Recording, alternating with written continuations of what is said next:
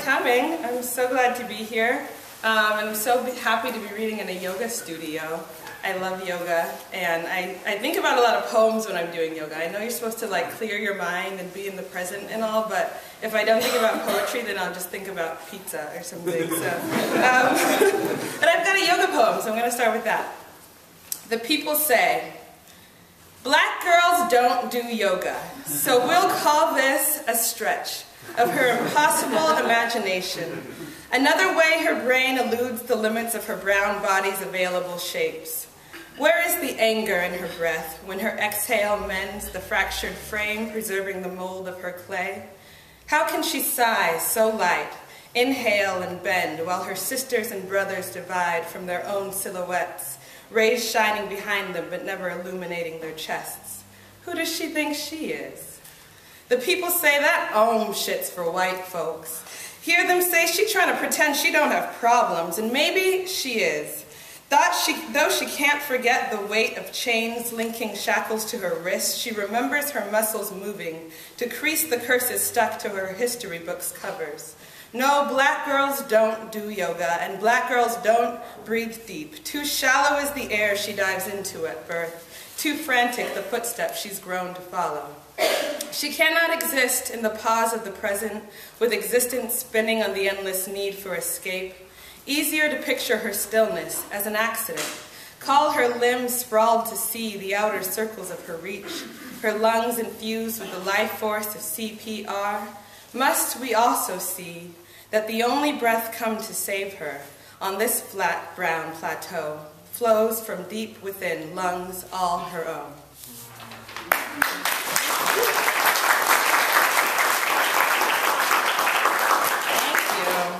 So that's one of a few poems that I'm working on about things that black girls supposedly don't do, but that I've encountered or had experience with. So I'll read another one. The people say black girls don't have eating disorders. So we'll call this her issue with food. The way she waits for the closed fist of hunger to clench under her ribs. That empty mess, her body's punishment, whipping her from inside. Food becomes a trespasser on the tongue.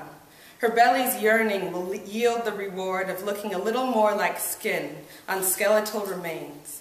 Such a look wouldn't be natural, but isn't she unnatural in so many ways? The people say she's trying to be a white girl, but she never will be. Hear them say she's trying to be cute, but she never will be. No, black girls don't diet and black girls don't have eating disorders, and she's beginning to wonder too if black girls aren't called beautiful. If the best she'll hear is cute for a black girl, and if so, what good is she? She'll soon lose track of this discipline's aim, wandering through the wanting without a compass to recall where the searching began, or where it will end, or what she's searching for. Does she hope for certain digits on the scale, or for the emptiness, just the company of the emptiness itself?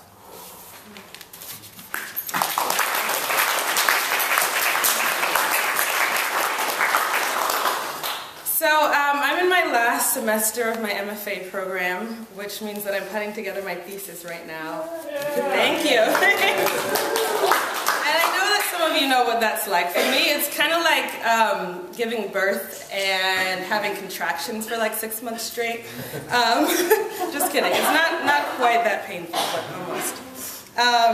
So I don't know why I said that other than to vent. And now I'll read this next poem called "This Is Not About Birth Control."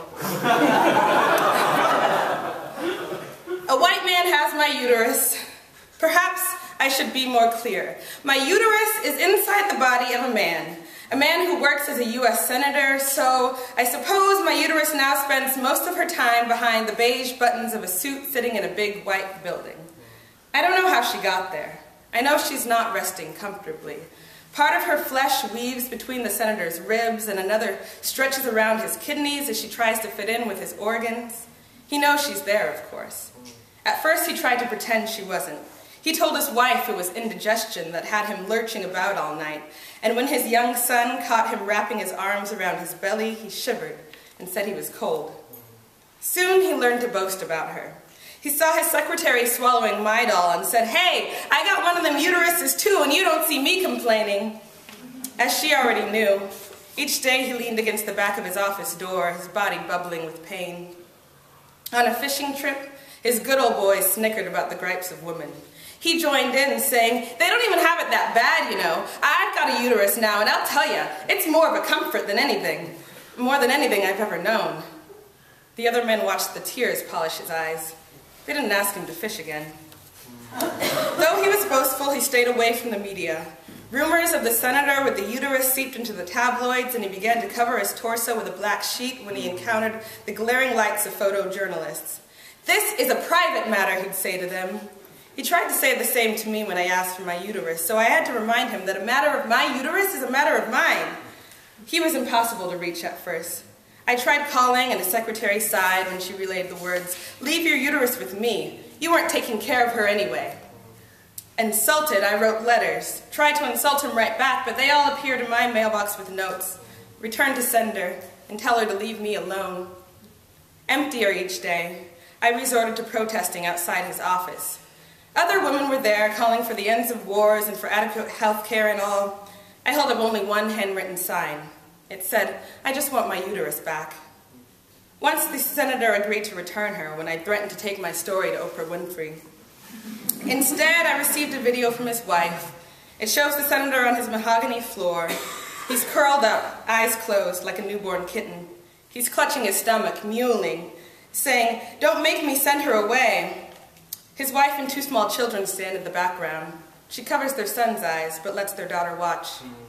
"Won't you please let him keep her?" she asked in a letter. "He's gotten so attached, and I don't know what he'll do without your uterus." Last I heard from the senator, he planned to give me what's mine. "I don't need your stinking uterus," he said on the phone, sniffling. "You'll get it in a few days." 28 days have gone by, and I still don't have my uterus. The senator's phone is disconnected. News reports say he's resigned. I don't sleep at night. I hold the hole at my center and wait.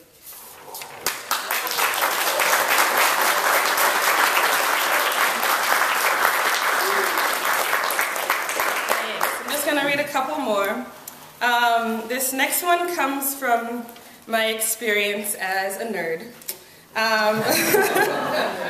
And actually that makes me a black nerd, which actually isn't all that unusual, but some people are really fascinated by it, so I get to pretend it makes me special. So this is called Black Nerd Love. The night lulls by before your thigh sweeps mine. From books in our laps stir bespectacled eyes. We have to put down the W.E.B. Du Bois. Your double consciousness knowledge turns me on. When your fingers lift the veil from my skin, you taste all my sides and drink me all in. And if you could see you from inside my eyes, you'd see just one bold consciousness rise. We've got to know this is black nerd love, and this love anchors me to thoughts of what bell hooks wrote about wholeness. No single part of me does your kiss miss. Slide books aside and don't wonder why I love literature. Moan without comparing our sounds to white vernacular. The only questions you ask about my hair whisper through your fingers as you tug with sweet care. When I'm loving you, I rock my own truth. Don't wonder if my punk funk tunes kill the mood. To this moment in time we both came from afar, found there's no one right mold for who we are. So we touch as naturally as our hair grows in locks. Release ourselves from tight belts and striped socks. I welcome you like a black character in my dearest comic. Let you thrum through me from my uses of the erotic. Our shadows stream shapes of black nerd love. With bodies entwined, we both rise above the self-hate growing on that racial mountain. For respect we learn from Aretha Franklin. And passion we learn from Klingons. Some folks wonder what planet we've landed on, but we know this earth was made for our lovin'. Seeds from Africa grew to bloom our special something. And this is about more than dark skin and glasses, and it's deeper than the handprint shapes on our asses. And it's not just having sex or having something in common, or explaining our identities without any problems.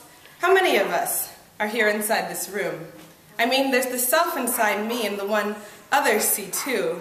But with you, I don't struggle to know where I stand. This is black nerd love, and all four of your eyes can see who I am.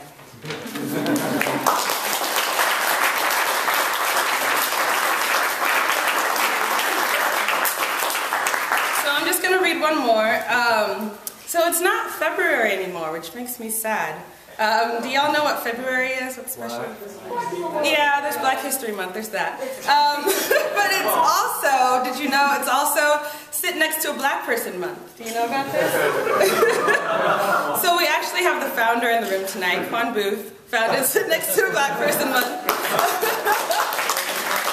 And it's all about addressing this very pressing issue that we all face, which is the fact that when you're on public transportation, no matter how crowded it is, it can be completely packed, and the one empty seat is the one next to the black person. And so this was invented to address that, and I wrote this poem inspired by it. It's called Bus Seats. Let's be real.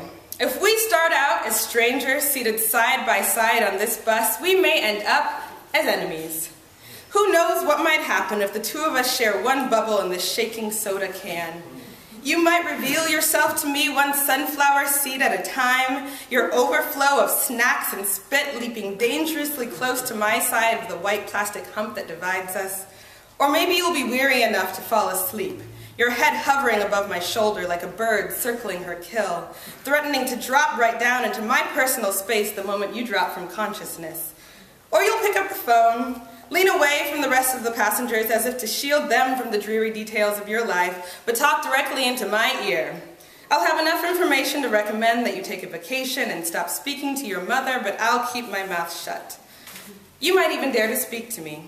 Take it upon yourself to disrupt the scratch of my pen on this page, to ask me what I'm writing, ask me where I'm from. You might even ask if you can touch my hair, and you know there's no turning back once you've gone there. But today, we won't get the chance to ride together through the strangeness of strangers. Today, I must look to you like some kind of thug. Me, carrying only my gentle breath beneath loose jeans and a baggy black sweatshirt. I saw your light eyes scan the landscape here, the crowded corners, the family smashed together to share one seat. I saw your eyes stop on the cold plastic beside me and stay there for one whole minute before you planted your feet in the dark, sticky soil of the bus's floor, deciding to stand rather than sit beside me. So go on, stand. Enjoy the ride as you sway with every turn and stumble with every shudder, and I breathe a little bigger and stretch out over the seat you'll never claim as yours. Now, perhaps, we won't share sunflower seeds or spit or sleep or unwelcome speech. Maybe we'll have no real reason to be enemies. But your standing feet divide us by something we haven't yet faced, and maybe we'll never have the chance to give it a name. Thank you.